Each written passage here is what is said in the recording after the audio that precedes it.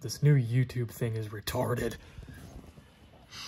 This is what the new YouTube uploader thing looks like now. And what I've noticed is that I can only upload one video at a time now. Are you fucking serious? And something that's even more weird, now it forces you to say if this video is made for kids or not. Obviously my videos are not made for kids because in most of my videos I'm usually cussing excessively. Yeah, YouTube is changing. Probably for worse. They keep screwing everything up and a lot of people are pissed. Like, another thing that they're apparently making drastic measures on is their stupid terms of service. Apparently after December 10th, which is in like a week and a half, 2 weeks, you can't use ad blockers on YouTube anymore. Like, really, bitch? Like, I get Google is basically an advertising company. That's how they make most of their money, is through stupid ads. But seriously, the ads on YouTube are out of control.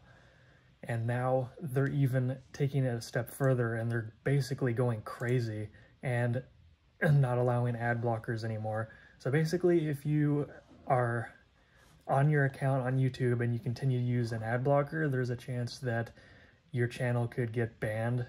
That is, honestly, that is really stupid. I don't know if they're going to follow through with that or not, or I don't know. We'll have to see after December 10th. So basically, if you're on YouTube and you have an ad blocker, which most people on YouTube have ad blocker because the ads are obnoxious as hell. It's not enjoyable watching, you know, a 10-minute video and you have to sit through like 5 or 6 different ads on top of having a bunch of ads on the page. It's ridiculous. So like, go figure. I mean, obviously we're going to use ad blockers so we can stop being interrupted every 5 seconds and we can actually focus on, you know, what we're trying to watch or what we're trying to do.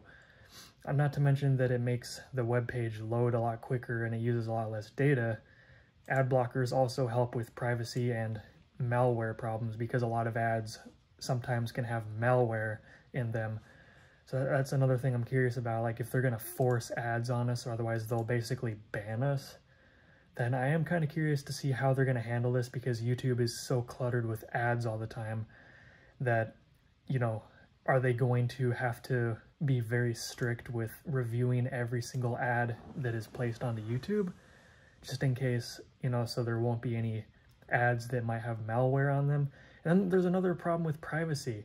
You know, with all these ads, all these trackers, ad blockers block all that crap. So all these ads and all this social media crap can't track your activity and give you personalized ads based on your browsing habits. They basically sell all of your information and how you use the internet on and what you view on the internet. They sell it to marketing companies and advertising companies and all that crap. They make money off it, off of your privacy. That's another thing that ad blockers help a lot with. So basically, ad blockers don't just, you know, they're not exactly intended to break websites and, you know, make people make less money because, like, there's obviously no ads, so the website runners and content makers can't make money. It's not just that. We use ad blockers for privacy and security reasons to avoid getting malware and viruses and crap. Not to mention, it saves a lot of data. Like, a lot of these ads use a lot of data. If you're on your phone and you're on a limited data connection and you're on a website that has like 20 ads on it, not only will it take 10 times longer to load, but you're going to waste all your data just trying to load all those ads. So, like I said, I feel like this is pretty ridiculous. This is a pretty drastic measure that they're supposedly taking. So, all we can really do right now, if you really care about your YouTube account, is to whitelist YouTube if you do use an ad blocker. Or maybe just get rid of it entirely. But personally, I would just, you know, take YouTube off of the ad blocker list. There's no way I can get rid of my ad blocker entirely because ads are so annoying. But I don't know. We'll have to see how this plays out. The only other real workaround to this, if you would want to continue to use an ad blocker and you care about your YouTube account, would be to probably just use a whole different device that doesn't have any of your YouTube stuff on it and just go onto YouTube completely anonymously.